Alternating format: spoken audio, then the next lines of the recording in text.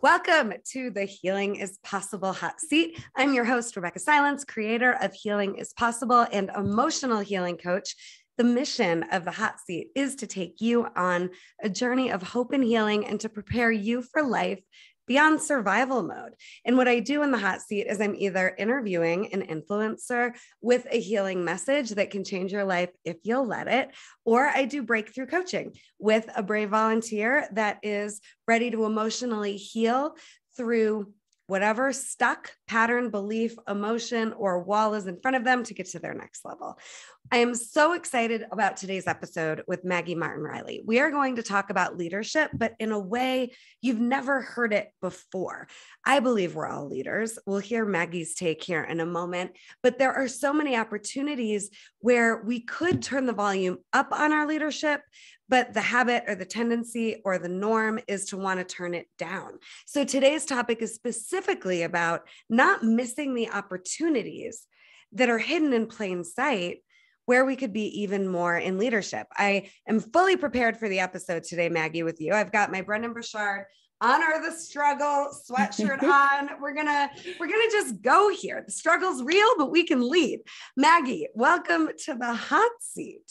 Thank you so much, Rebeccah. I'm so thrilled to be here. Always so much fun getting to work with you. I have so much respect for you.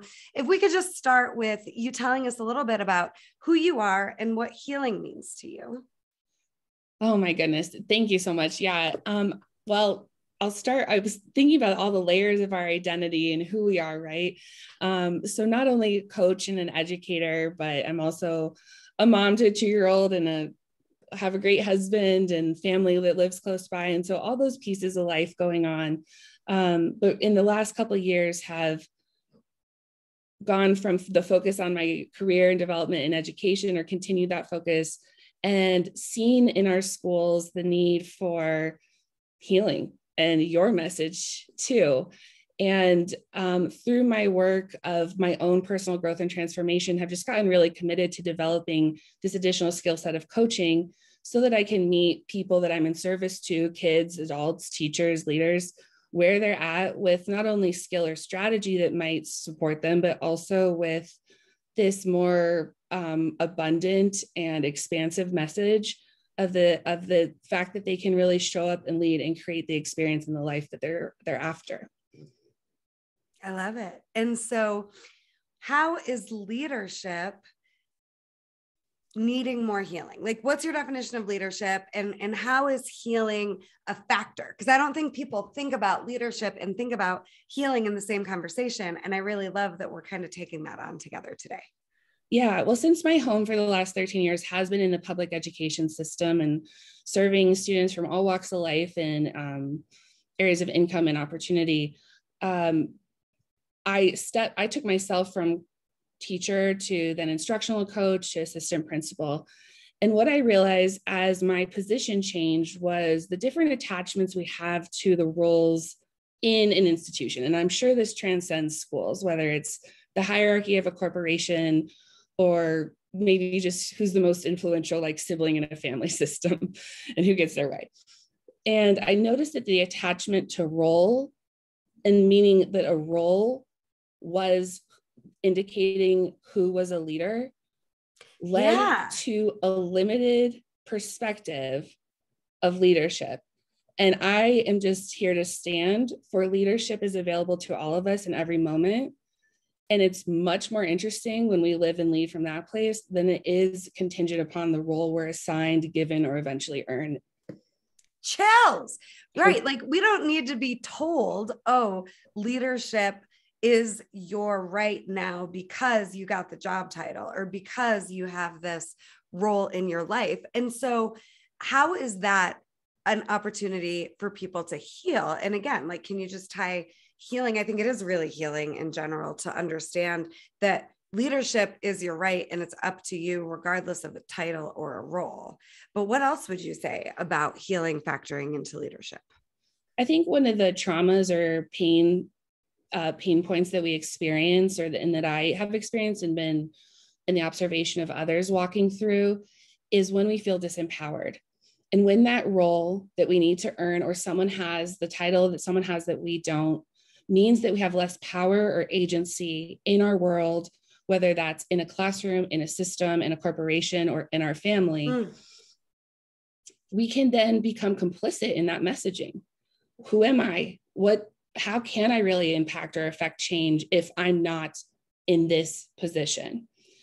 And that to me just can double down on the trauma or the pain that we experience in childhood, or any messages that we've previously received about not being worthy, not having a voice, not being enough.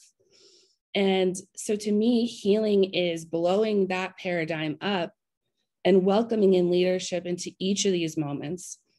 For me, part of my journey has been standing in front of, I've been in elementary school, I love elementary school, and teaching in front of sometimes 34 students and being in that classroom community. And it's occurred to me that had leadership not been an integral part of that role in my life and in the students I was impacting lives, then the opportunities of connection, compassion, growth would have been completely missed. And it was Say that one more time. Yeah, I just think it's my job when I'm in service to show up as a leader. Because one of the most freeing things we can do, and I know you model this for me all the time, is go first. Mm-hmm. When we go first, freedom begets freedom. Opportunity begets opportunity. Leaders owning our leadership, like, hey, I'm a mom. Like, I better be a freaking leader. My 2-year-old's looking at me all the time. And right now he's parroting all the things I say, and whether it's true in parenting or in the classroom or in whatever role or positionality, your listeners are experiencing, we have to be in the embrace that there's opportunities everywhere to lead. Oh, Maggie, this is awesome. And I hope everyone is listening to every word she's saying, because no one's like born not a leader. Exactly. So what would be your actual definition of leadership be, just for people to really kind of take that in? To me, leadership is the embrace of our very best and most empowered self. Oh, okay. Say that one more time. That's so good. Yeah, it's a full embrace of being our best and most empowered self. Because just as I said with other things, when we go first in being the leader of our lives, we're then better able to show up in service and community and expansion and possibility for all those we're impacting every single day. Right. And you have a really cool message for people about being their best. Mm-hmm. What is it? But I'm like, oh my gosh, what is it? No, when you're best, being your best, if you could be your best, why wouldn't you be? Yes, such a simple question. Good, Maggie. If you could be your best, why wouldn't you be? Yeah. Holy shit, that's good, Maggie. Right. Yeah. And then I think we're not, because we don't believe it's possible yet. Right. I'm now a regular guest on the Kathy J Show on Denver News. And our next episode on January 3rd is going to be about confidence. And one of the things that I say about confidence is that confidence is just a commitment to doing what it takes to close the gap between where you are and where you want to be. We don't get confidence once we have the evidence. Sure. We have to be confident in our ability to learn, grow, go first, fall down, get up, before we're going to create the evidence we're looking for. And I think so many people don't have evidence that they could make a difference yet. They don't have evidence that their voice matters, that their best is worth it and going to make a difference. But how do you know unless you go for it? And if you're freaking watching, you have a best version of yourself that's making a difference all the time, whether you recognize it or not. And I think what's really important is also whether you're validated or not. So I'd love for you to talk, Maggie, now about like what I call kind of becoming the source of your own encouragement, or said another way, just how do you validate yourself as you lead in a vision that maybe nobody else sees yet? Sure. How do I set myself? What did you call that? You're the voice of your own encouragement. I talk about a lot lately, just becoming the source of your own encouragement, being critical. I really believe like the only problem people have, Maggie, is they're not knowing how to be the source of their own encouragement. Sure. Well, an essential tool in my life is the Post-it note. Okay. And so the source of my own encouragement, so off to my left-hand side right here is my planner for the day and my journal. And just right there on a Post-it note, because it's the source of my encouragement in my current leadership journey, is this message that it says this, a new version of anything is disruptive. So a new version of leadership is disruptive. Why would I expect it to be anything else? And I find that when I go, oh my gosh, this is upsetting, this is confronting to someone or a team I'm in leadership with, this message is not being immediately embraced in a school, in particular in a school system where there's a lot of pain and struggle right now. And I have to bring myself back to this mantra of, and this comes with it. So as we embrace our own leadership, that doesn't mean that there will not be, evidence or like, we won't get confronted along the way. And in those moments of confrontation, just reminding ourselves, like, who do we want to be in this moment? And I think about all these like great people from history that we would all recall to our minds as change agents, people who lived during civil rights movements or other freedom movements, great artists and expressions, musicians who were putting their message into their world.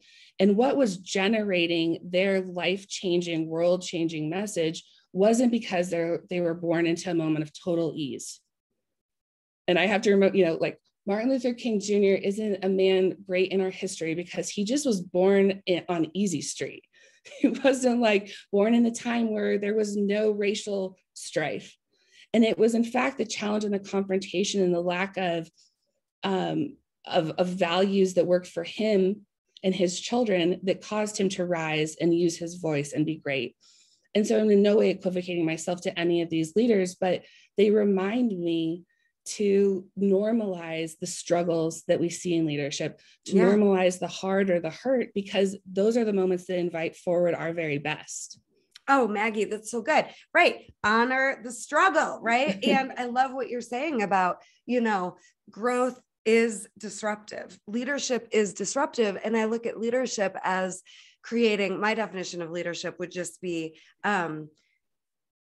basically looking forward into more possibility. Leadership is about more possibility. It's not about good or bad or right or wrong. It's just about there's possibility beyond this wall, whatever it is. There's possibility beyond disconnection. And I think growth does require conflict, right? Saying what you're saying just a little bit differently. And we don't want the conflict. We don't see the conflict as an opportunity to lead. We see conflict as scary, or maybe ourselves as not equipped to lead through it. But I'm just going to suggest, and I'd love to know your thoughts, every conflict in front of you requires more out of you if you're going to get beyond it and not just stay stuck in it. And we all have the capacity to be that leader through the conflicts in front of us. We just often haven't seen it done before. And it's time for us to blaze our own new trails. Yeah, I definitely agree. And I think those questions of like, who am I and what are my core values and what am I stand for in the world? So good. I have to remind myself, like, the answer and the interrogation that comes with finding what the answers are for ourselves in those questions isn't, again, for the moments of ease or for the lack of conflict. Who I want to be as a mom isn't for the moments when my son is in his really cute jammies wanting to snuggle me. They're for the moments after zoo lights when we are in full tantrum overwhelm mode. And it's like, am I willing to be still a stand for calm, for comfort, for normalizing strong emotion? Or was that only kind of a cool little like cute idea of motherhood when it wasn't hard? And so to me, it's just taking that idea and on any level. And so I've been a school leader in the time of COVID. And I remember that, as I'm sure we all do, that March 13th date, that was when our school went to remote. We took 3 weeks off from live instruction, but as a school leader, we took no time off and we went right into all the operations. And I was so mad. I was in so much resistance. I was like, I need a week to just like get my head around this global pandemic thing. And that resistance was hurtful to me. It was probably not awesome for my colleagues or the creative solutions at the time required. But as soon as I was then able to be like, what if I was born exactly on the right day and time and year so that I could be in this position of school leadership for a global pandemic? What if I was meant to be here in this moment? And I don't think that means there's anything particularly special about me, but we all have that opportunity to ask, like, how am I the perfect leader for this moment for this child that was born into my family, for this role I have in my community, whatever it might be that seems hard, or there's resistance, or there's something coming up. How are we the perfect leader for that situation? Well, and I would argue, Maggie, that there is a lot really special about you, because you're giving the possibility of all moments being an opportunity for our best and more leadership of voice. I think that's really special. It's really brave. And, I think that we underestimate the significance of our special sacred version of leadership that only we can do. And that's what I'm hearing when you're saying what you're saying. Like, how am I meant to be here, is also, you've got what it takes. There's something special about that. There's something special in you that only you can provide the moment in front of you, if you'll be brave, if you'll step into your best. Right. And I just want people to hear that, because I think, to your point, Maggie, like, if we can do it, the audience can do it too. Right. Like, it's not like there's one person that's special and they're the only one that can do it, but we all have what it takes in our own special way. And I think it's time to turn the volume up on our leadership. And also, one of the key ingredients that you really teach about when it comes to leadership is intention. So we can also be turning the volume up on our intentionality as leaders. Will you speak to that? Yeah, absolutely. I mean, that moment of COVID and the reflections and learning that have come from me since in school leadership in particular have been a real invitation to consider if I mean what I've been learning for many years, and in some instances preaching myself. Am I willing to be intentional about who I want to be today? Am I willing to be intentional about who I want to be when there's, another quarantine or something like that? And where I learned the power of this, and it's kind of, maybe it sounds simple, but in my coach who I've worked with for many years, I was getting married. This was for more than 4 years ago now. But she said, my only real advice for you on your wedding day is set an intention and give your time before all the things starts to really get clear and to feel it. And that transformed my whole experience of an event. And yes, weddings are like super fun and beautiful and amazing. I'm also a little bit of an introvert and not always ready to be like fully on stage or in front of people or lots of people around. And weddings also invite lots of people around you. And so I spent that morning, because my intention was joy and getting really clear on it and being with it. And that to this day is the most like abundant experience of joy I've ever tapped into. And so I kind of keep that in my pocket as one of those things too, that reminds me to encourage myself to be my best, that when we make the choices to set aside that time and be deliberate, it's amazing what we can unlock. And so I think about that, whether it's leading in the time of pandemic, parenting in the time of pandemic, going into the holiday season. And certainly we're also in like the New Year's season. So I don't know what 2022 will bring. None of us do exactly. And it's not needing to know that to be clear on who we want to be, how we want to show up.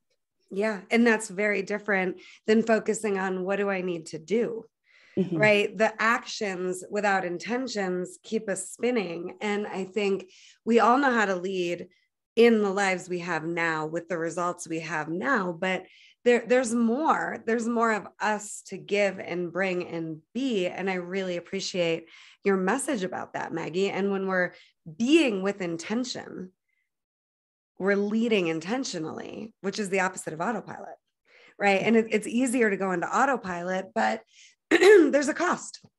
So I really appreciate that you're supporting all of us in kind of flexing that muscle today around our leadership and checking in. And I think another important thing to say about intention is when you're intentional, you're in control. You know, you're saying you don't know what 2022 is going to bring. We don't know what tonight's going to bring, right? Like, and we have enough time until we don't. We have, you know, life going our way and then it doesn't go our way. And how are we leading in between? How are we leading when it's going well? How can we turn the volume up on our leadership when it's perceivingly not going well, right? But it's all an opportunity. And I think with intention, we do have control over what we have control over.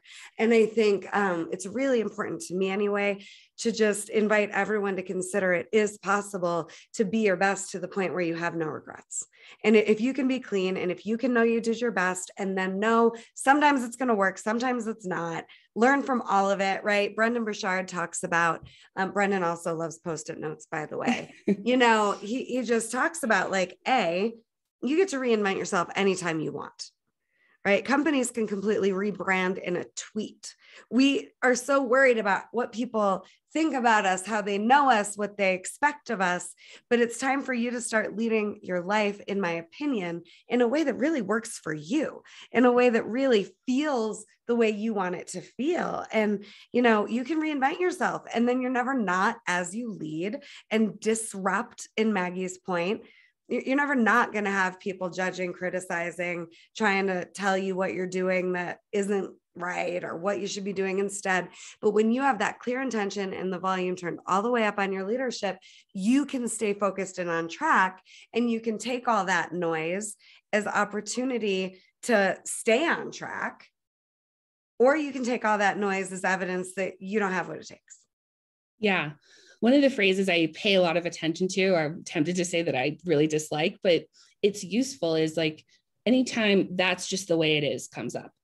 That's just the way it is in our organization. That's just the way it is in terms of the impact we have. That's just the way it is in parenting. That's just the way it is, whatever. To me, that is an absolute invitation to wake up and get a little bit more real about it. Because if I'm going to take COVID and use it as one of the greatest teachers of my life so far, if that's just the way it is, if school year 2019 was just the way it is and was going to predict school year 2020, that would have been maybe great. That was not just the way it is. There was nothing similar about those two school years. Yeah. And so I like to just remind myself and remind my clients and the leaders that I work with and support that we actually can become complicit in thinking that the autopilot is somehow of service to us, or that there's something predestined about an outcome. But the more we're willing to challenge that and then find evidence all over the place, that we get to decide much more than we might normally be considering. One, the good news, this is how I say it, the good news is you're responsible, and the bad news is you're responsible. and you get to just bring whatever energy you bring to it, right? But I'm responsible for how I show up in my classroom tomorrow. I'm responsible for how I sit down to dinner with my husband tonight. And in that, I get to decide, who do I want to be? And am I serious when I said that my value was love? Am I serious that I said when my value is service? And that's when the action gets to bring alive that person we said we've been building, creating, and we're in commitment to. Yeah. I love this, Maggie. This is so good. What what homework assignment would you give the audience to really take on a new intention of leadership as an opportunity, not just some of the time, but all of the time? Yeah. One thing I would just invite everyone to do, if they haven't done this work with a coach or on their own or with other leaders, is to identify core values. One thing I've seen being in a system where there's lots of core value conversation is, maybe there's an experience where you're with teachers and they're like, oh, we've had the core values talk. Like, okay, cool. What are they? Well, I don't know. And so if you haven't had that opportunity to really get clear on what the things are for you that are the North Star, the compass, the things that guide your life, find a great leader, find a great coach, find a teacher to support you in doing that work. Because to me, that is that foundation to the intention, is knowing what I'm up to. Mine are love, joy, gratitude, service, and leadership. And I find them in myself, in my home life, in my professional life, in my coaching practice. And from there, I get to design, how do I want to do that today? What experience do I want to create? How do I want to be feeling for myself? So that would be the first thing. And if you're feeling a little stuck on core values, one way I learned this summer from my coach to do that is to just ask, what do I love? And think about those things you love, because it can be really revealing about what matters to you. And then I think just following this question, I have my homework written up here. I think the holidays or the New Year, like a specific date, just like I was talking about my wedding, if maybe there's a family meal that hasn't historically like felt great to you, or you haven't found meaning in a New Year's resolution setting, pick an opportunity in the near future that's finite and just consider, how do I want to feel? How do I want to show up? And how do I want to lead in this one experience? And the way I do that is just consider, what hasn't worked for me in the past? What do I want to be in the experience of? And what do I need to get committed to then? And you're saying so much. It's good. So just going through that simple practice for that one event is a great way to start this practice of intentionality. Yeah. And values are so awesome because they are an intention. When you know your values, you can be intentional about whether or not you're living them. And that's what you're responsible for. I don't think responsibility is about like, oh, I caused whatever happened to happen, but I am responsible. My new tagline, Maggie, is the mission is healing, the cure is self-responsibility, right? Because who I'm going to be in the face of these circumstances, that's what I have control. And when you know your values, when you're intentional about them, when you're intentional and committed to being that best of who you are, regardless of circumstances, man, is that freedom, and man, are you making a difference. Yeah. Thank you for today. So good. How do people get a hold of you? Thank you so much, Rebecca. This was great. You can find me on Instagram at Riley_results. I also have a website that details all my coaching services, RileyResults.com. And then for school facilitation and leadership is expansiveeducation.com. Awesome work, Maggie. Thank you for being here. Thank you, Rebecca. Healing is Possible Hot Seat is brought to you by my gorgeous team and RebeccahSilence.com, where we offer you everything from free to premium services that support you in your healing. And healing is possible when you'll commit and you have what it takes in you and an opportunity to lead in using every moment in your life as an opportunity to heal and be more and more and more of the you that you can be, so you can have the life that you've longed for and always imagined for yourself. The hot seat is not meant to replace any therapy or growth work you're doing, but we hope that you got some gold today. And whatever your favorite takeaways were from this episode, please comment on whatever platform you're watching. Please message me and reach out to Maggie and let us know what worked, and let us know how we can support you moving forward. I have a free resource for everyone at RebeccahSilence.com that you can go read right now on self-responsibility. We have a free ebook.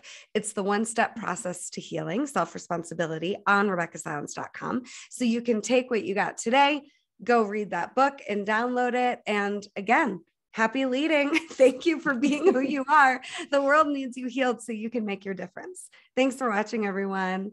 Thanks, Maggie, for being here. Bye, everybody. Thank you.